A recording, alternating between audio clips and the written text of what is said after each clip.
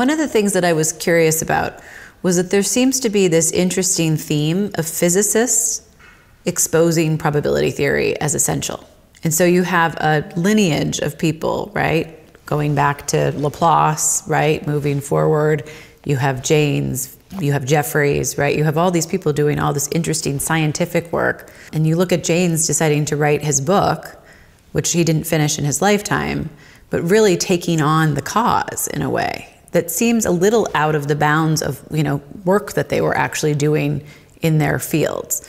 And I wonder if that is something that you can explain a little bit further. I think I can. Great. I believe that working scientists are perhaps the people who are in the best position to develop statistical methods, because when all's said and done, they are there for use. They're not an end in itself. And if you have a department of statistics, it's liable to become an end in itself and a branch of pure mathematics, which statistics really isn't.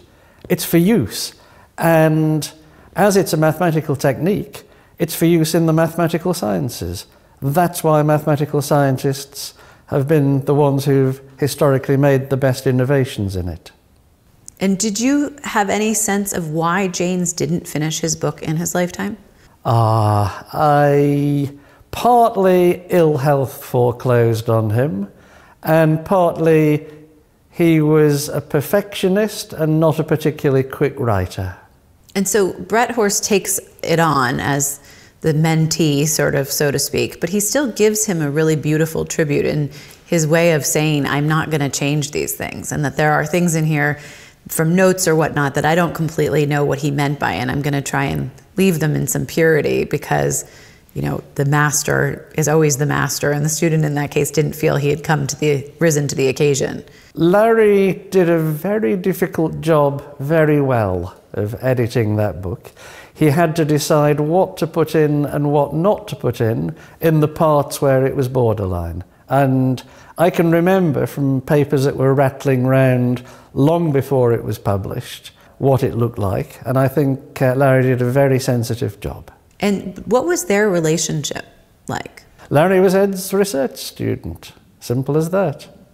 And obviously one of Ed's better research students, because he continued to work under Ed with a postdoc. Many of Ed's research students simply moved on. And then they stayed friends, and he's now the executor, right? I don't know about executor, but certainly Larry was charged with finishing the book.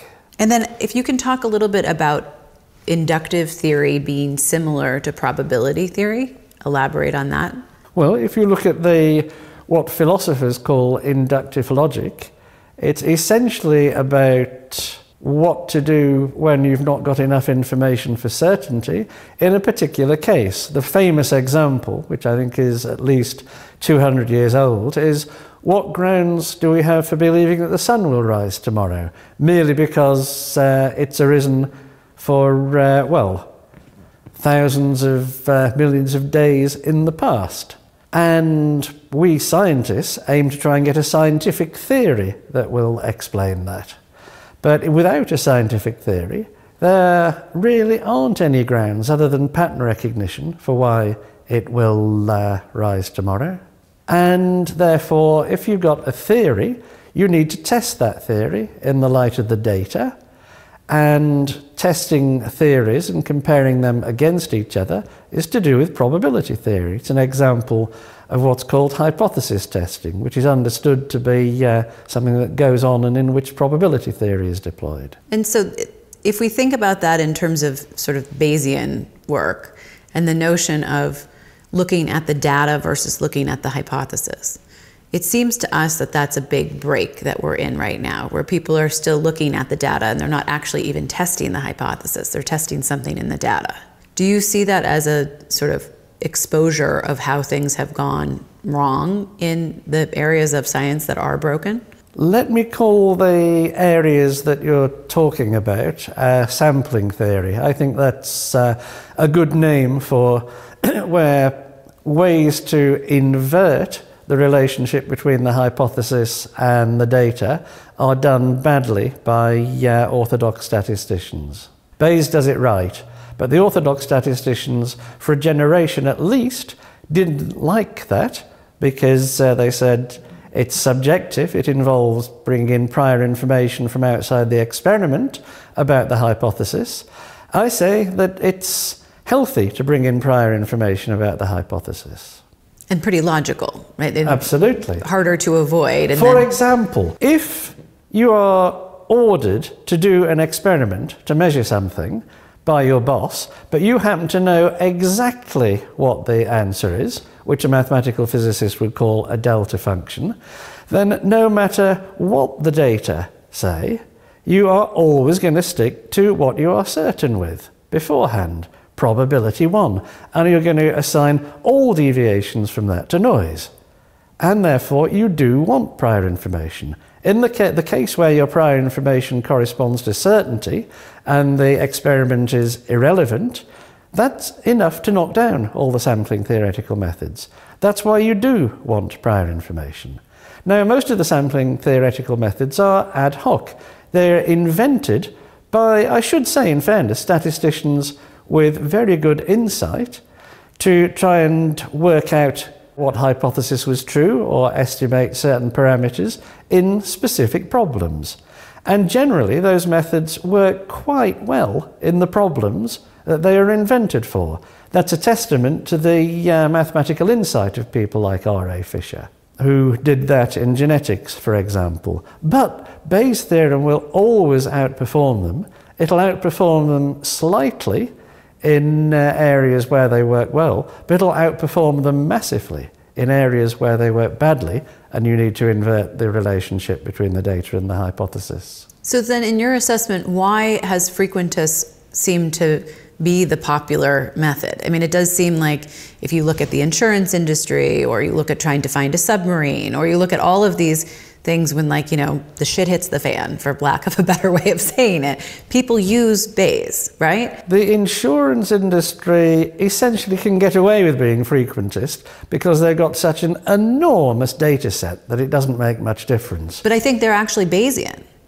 I mean, I think they're using lots of prior information about people to make predictions about the outcomes that they're going to get, and therefore charging different scaled rates, right? If you've gotten in lots of accidents or been arrested for drunk driving, your rates are going to be higher because the likelihood of you getting in trouble again is greater than somebody with a clean record, right? Okay, but they've still got such an enormous data set that they can extract that the probabilities are the same as the relative frequencies, the proportions.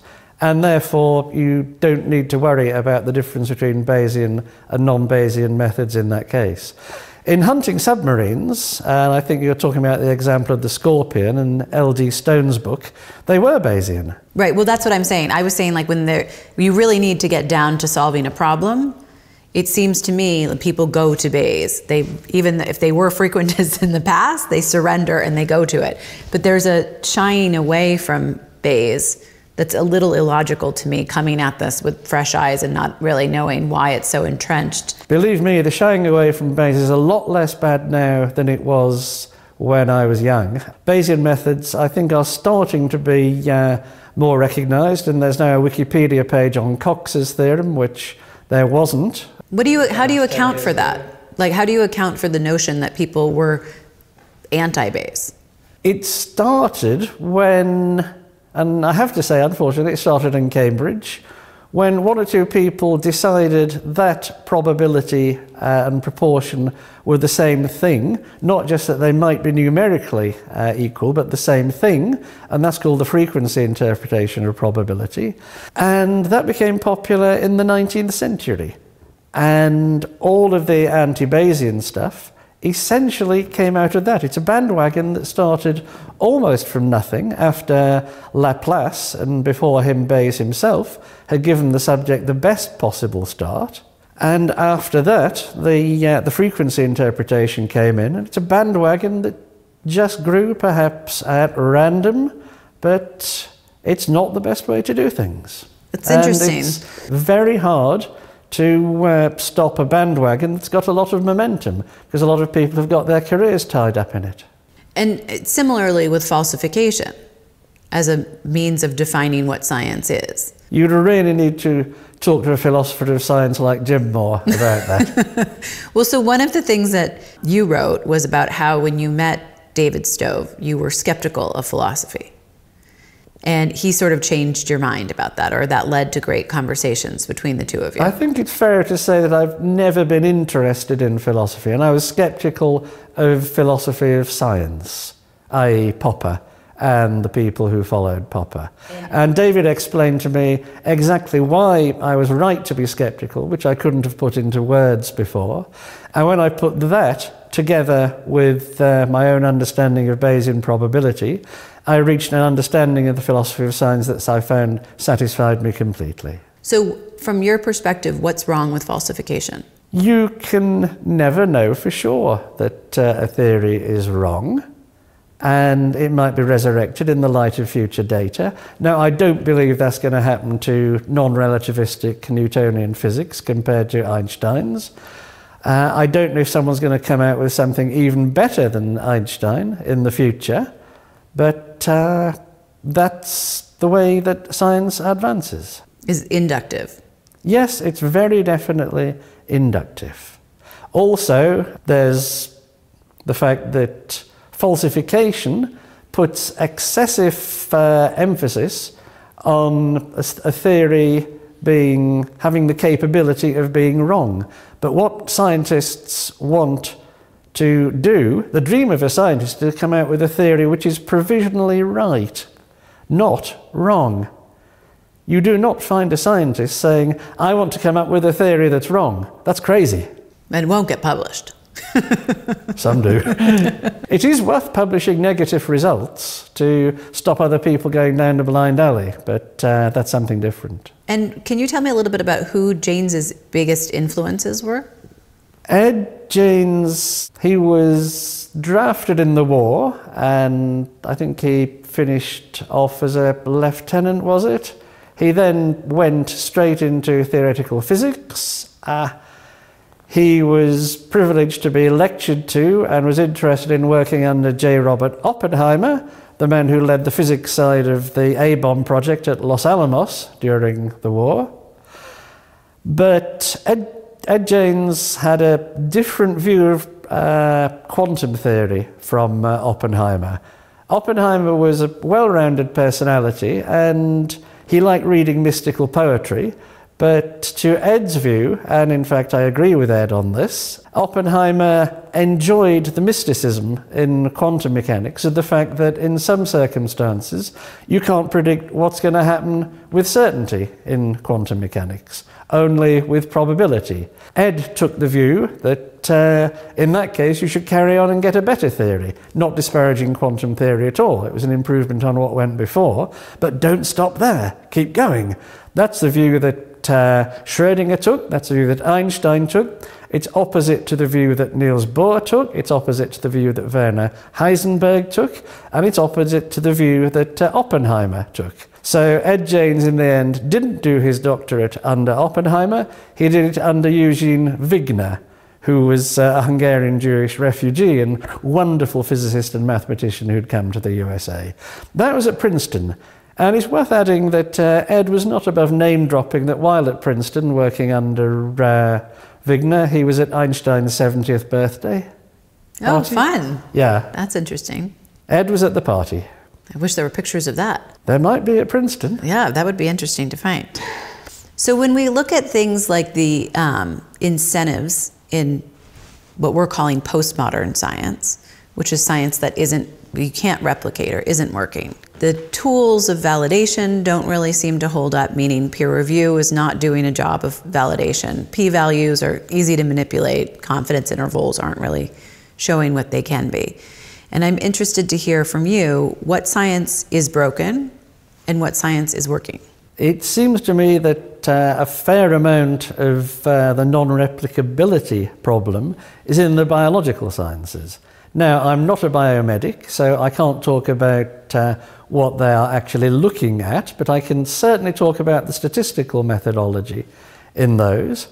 And I think that they need to use Bayesian probabilistic methods, and they need to throw out methods in particular like meta-analysis, which came into the biological sciences from the social sciences, and which just look at a whole load of different experiments and a whole load of different papers and put them all together. And you should be able to get a better result, in principle, by doing that. But the mathematical techniques of meta-analysis, which are used today, seem to me to be far from accurate, far from correct. That's one reason why there might be a replicability problem in the biological sciences. Another is quite simply that you're not using enough data. The data sets aren't big enough. They need to be bigger still. And so what science is working? I think that a certain amount of physics is by and large in a fairly healthy state, but that's because it's more mathematical, not because physicists are brighter than biologists. I held that rather patronizing view early on in my research career, but I now completely respect the biological sciences. I think what's going on there in the area of molecular biology is wonderful research. And so why is it working in physics because of the math? Because it's just more rigorous? Is that the assumption? There are fewer extraneous variables and they're easier to eliminate. I mean, in the biological sciences, if you're doing control experiments with human beings, you can't lock them up and starve them for a month to see what happens, for example. Anymore. I think we did do that for a little while, Lancel keys. But I think the only other real sort of, and maybe this is a little projecting or putting you in a hot seat, but when we look at the science that's broken, or we look at the manipulation of these statistical tools, how is that dangerous for society? It depends what the interface between the science and human beings is. If you're looking at non-replicability in, say, drug test outcomes, that is very important. Because, for obvious reasons, you don't want to be giving people junk drugs that have bad side effects, but which actually deal with the problem for which it's being prescribed. That's one example. Another example is climate science, where whatever is or isn't going on in regard to the greenhouse effect in the upper atmosphere, one school of thought as to what is, quote, the master knob on the dial, has grabbed all the grants, and that's the carbon dioxide school of thought. I have doubts about that. It's not exactly my field of science, but I very strongly regret that one of the competing schools of thought has grabbed all the grants and has grabbed all the airspace. So that's an example of consensus dictating the future of research. Exactly, yes. And why is that dangerous? Because they might be wrong if there are several schools of thought and it's absolutely at the research frontier where we don't know who's correct. So it's the diversity of opinions that we're lacking that will lead to research projects that will never happen. Yes, or that will not happen for a generation. And if that is something that has political consequences, then it will have dire consequences for society. There are many of these arguments that take place within physics or biology where they don't make any difference to you and me. It's just an argument inside the universities. Things like climate change do, obviously, and drugs. Great, thank you so much. It's a pleasure.